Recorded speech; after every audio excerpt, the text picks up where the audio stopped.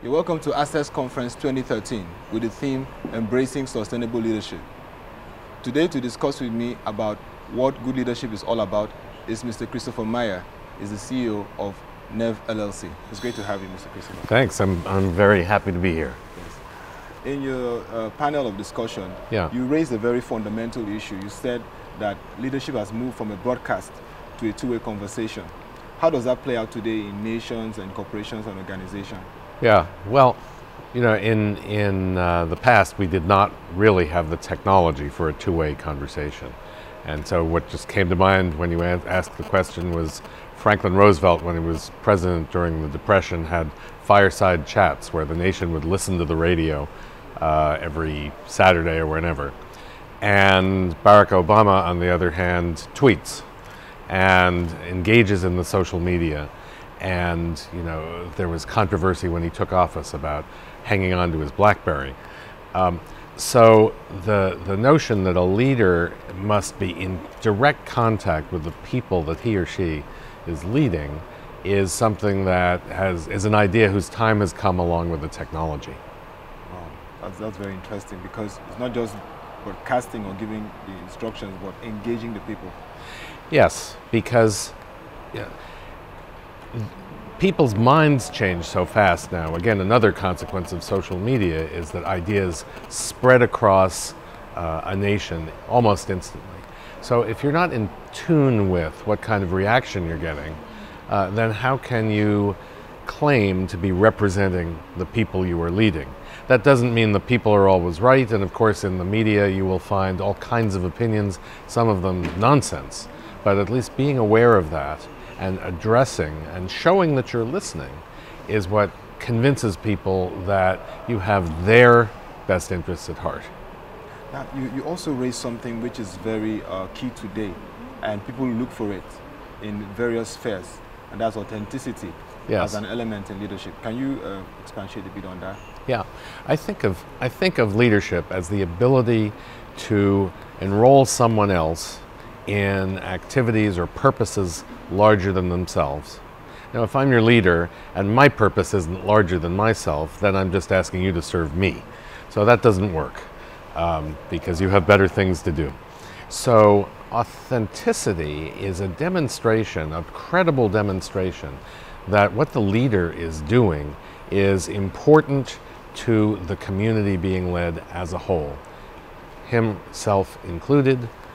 Of course, there can be dissent, but the nation or the company as a whole. And people demonstrate that when they visibly take decisions that may not even be in their individual best interest. So if you take a decision that will be politically unpopular because you can explain in the long run why that's the better thing, that is one way to show authenticity. But I think people feel it. If you're speaking to people and you're talking from a place where you believe in an idea, it's almost as if the idea itself becomes the leader, and you're allowing that to happen by representing it and engaging in this dialogue with the other people you want to believe in the idea. Well, you know, when you talked about authenticity and then being real with the people, what came to my mind was the Mandela phenomenon. You know, and you said something about empathy. Yes. Because last Tuesday, leaders gathered across the world, over 90 leaders, because of what he stood for. And he had empathy for his people when he was president. Yes. Now, you talked about empathy too. Now, do you see that more, or is it waning in this time? No, I think it is waxing. I think that in part, this shortened distance through media, that I don't have to send you a memo, I can send you a video of myself talking about something if I want, is more human, and it allows empathy to come to the fore. But I think there is a broad, almost historic change that is enabling empathy to be a greater part of the culture. And that is, and I have to say I'm speaking largely on the basis of US business culture right now, that in the Industrial Revolution we built these wonderful factories and machines, and they're wonderful because they created huge value for everyone. Henry Ford said, this is a valuable product I'm making, and I need to pay my workers enough so that they can buy it. And it was this wonderful virtuous circle. It was very rigid technology of production. You don't change a factory every day. You don't download upgrades to a factory, right? And the business culture took on the characteristics of its technology: rigid, unchanging, mechanical, and there was no room for your emotion at work. If you display emotion at work, that was unprofessional. Today, that's changing radically.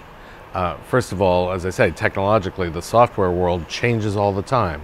You keep downloading upgrades, and so the pace is different, but also so much of it is about people and media that it's as if the steel industry had become, the fashion industry or the movie industry. The whole business culture is more, emotion is more accepted in it.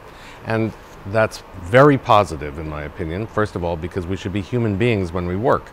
Second, because if I'm expressing myself to you, then you can understand me and we will collaborate better.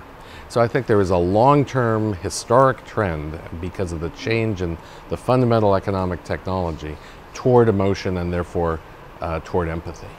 Then finally, what's your word for leadership approach in Africa? I believe, apart from coming to Nigeria, you must have traveled to some other African countries.